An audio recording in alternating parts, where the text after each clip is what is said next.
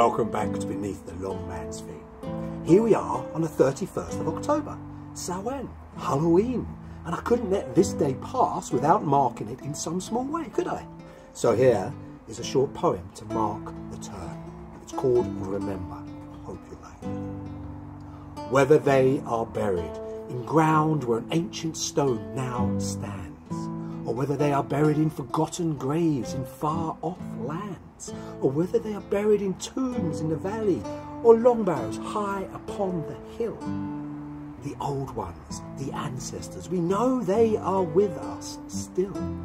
And at this time of the year, as the wheel turns and the nights are drawing in, the veil between their world and ours, it grows thin. Summer's end, winter's begun, a final harvest at Samhain.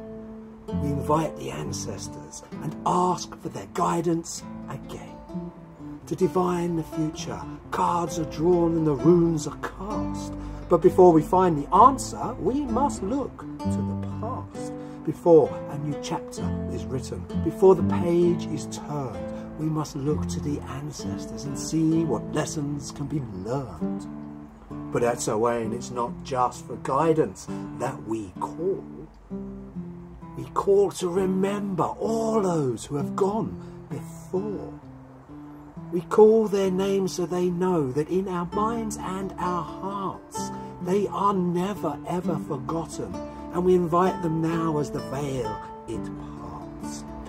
We call to remember them. We who are the ancestors of a future age.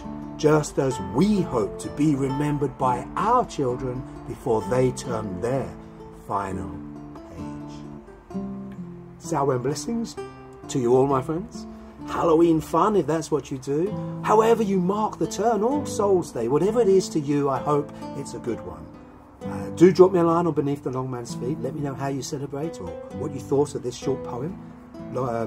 Facebook or YouTube, whichever is your preferred medium. But of course, until we meet again, as always, I bid you hail and farewell.